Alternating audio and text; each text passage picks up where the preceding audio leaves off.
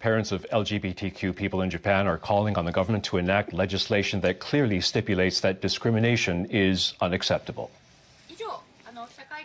During an online meeting on Sunday, the parents' group said many LGBTQ children are struggling with serious discrimination and that some have taken their own lives.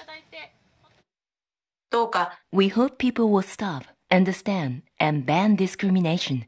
That will be a big step forward. The group was formed after Japanese Prime Minister Kishida Fumio dismissed a top aide earlier this month for making discriminatory remarks about same-sex couples.